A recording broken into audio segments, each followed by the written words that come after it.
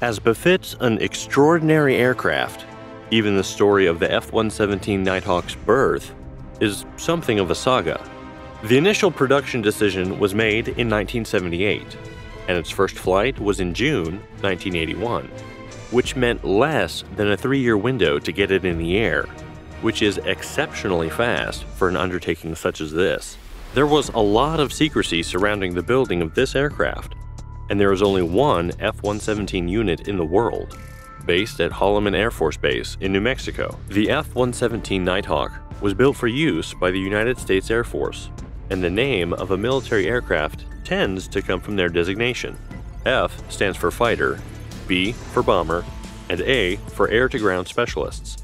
So, as it was given the name F-117, you would expect it to be a fighter jet, but in fact, it was incapable of air-to-air combat. It was a precision bomber that could hit targets deep within enemy lines, and also one of the first stealth attack aircrafts. With stealth meaning sneakiness or secrecy, this was what the Nighthawk was all about. It was surrounded in secrecy during its initial years, and able to sneak up on its enemy without being noticed. The name Nighthawk was given to it for a reason, to ensure the aircraft could not be detected visually. It was only flown at night, as it would have been much easier to spot in daylight. In fact, if the moon was too bright, the mission would sometimes be postponed. After the Vietnam War, it was obvious that a stealth aircraft was needed to reduce the amount of bombers being brought down by surface-to-air missiles. So the concept of the F-117 Nighthawk was being developed for over 10 years and was kept very much under wraps right up until 1988, when it was revealed to the public. In this video, we're going to take a look at what makes the F-117 Nighthawk a stealth aircraft, and give you some interesting facts and figures about the aircraft itself. Before we get started, if you do enjoy this video and would like to see more just like it, remember to give us a like and subscribe to our channel. And don't forget to click that notification bell to be one of the first to find out when we upload a new video. So, what exactly is a stealth aircraft? The idea behind a stealth aircraft was theorized by a Soviet mathematician who, in the 1960s, found that the strength of a radar return wasn't related to the object's size, but instead related to the edge configuration of the object. The Lockheed Corporation was the company responsible for creating this type of aircraft in their secretive Skunk Works division, and working under the codename Have Blue, produced this single-seated, twin-engine jet fighter bomber. There were only 59 of these aircrafts made in total. The F-117 Nighthawk's first mission was during the U.S. invasion of Panama in 1989. Then, in 1991, it scored direct hits on 1,600 high-value targets in Iraq during the Gulf War. The F-117 was frequently deployed to Southwest Asia, and on their first trip out there, with the aid of aerial refueling, they flew from Holloman, New Mexico to Kuwait, which is approximately an 18.5-hour flight. This was a record for single-seat fighter aircrafts.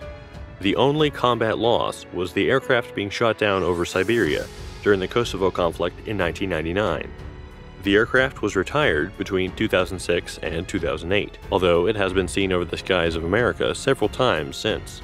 The Nighthawk is mainly constructed of aluminum, with titanium for areas of the engine and exhaust systems. The outer surface of the aircraft is coated with a black radar-absorbent material. Painting it black meant that it was less obvious to the naked eye at night, which is when it did most of its missions. The radar cross-section of the F-117 has been estimated at between 10 and 100 square centimeters, which is roughly the size of a golf ball.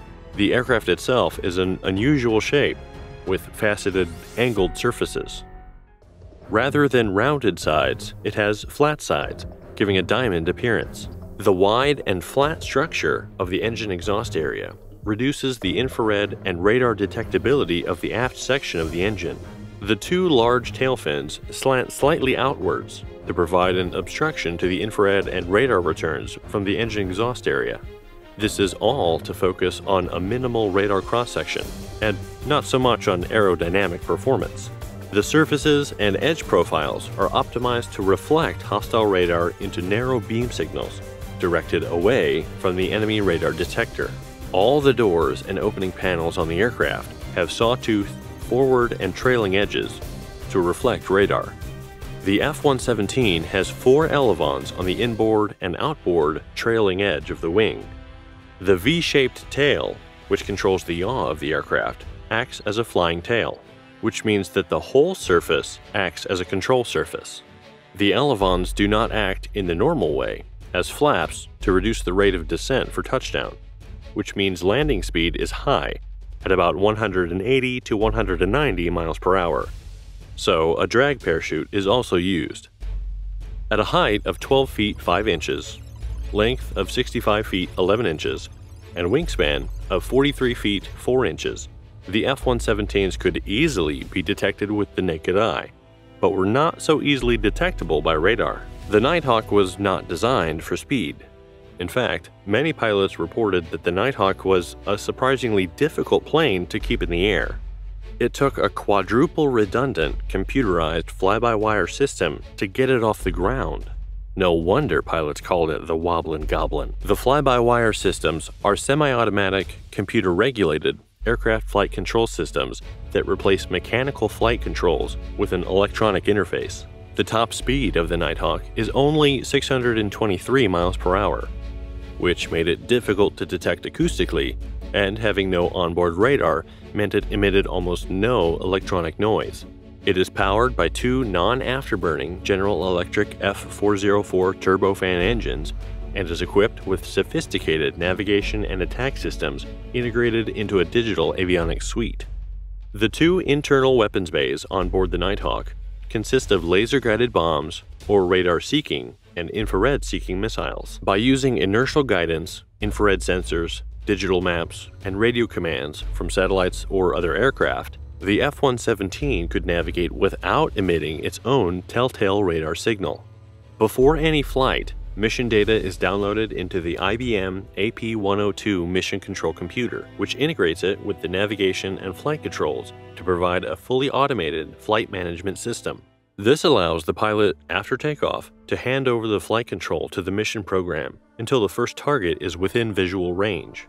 The pilot can then take back control of the aircraft to deliver the weapon. Once the weapon has been delivered, the impact is recorded on the aircraft's internally mounted video system, which provides real-time damage assessment. In 2008, the U.S. Air Force retired the F-117 Nighthawk in favor of the more advanced F-22 Raptor, which is a superior fighter in the air as well as a ground attacker. Although the F-117 Nighthawk went into retirement, there have been many sightings of it in various places in America, but the latest was in October 2020. At least two of the F-117s arrived at the Marine Corps Air Station Miramar in San Diego. There are only a few places where the F-117 can be seen close up: the Hill Aerospace Museum in Utah, the National Museum of the U.S. Air Force in Dayton, Ohio, Edwards Air Force Base Flight Test Museum in California, and the Ronald Reagan Library in California. The remains of the Nighthawk that was shot down over Siberia are also on display at the Museum of Aviation in Belgrade. The F-117 represented a dawning in a new era of jet fighting. Its emphasis on stealth, as opposed to power, launched a way of fighting where it was more important to go into a battleground undetected and as efficiently as possible, rather than all guns blazing. The engineering that went into the machine left no expense spared when it came to evading radar and not being seen by the enemy. Advancements in technology at the time allowed this to be successful, and it was only after future technology surpassed what the F-117 was capable of that it was sunsetted, and was then cemented as a hugely significant piece of military technology and engineering. What do you think of the design of the F-117 Nighthawk? Let us know in the comments below. If you enjoyed this video, don't forget to give us a like and subscribe to our channel to get our latest videos straight in your inbox. Thanks for watching.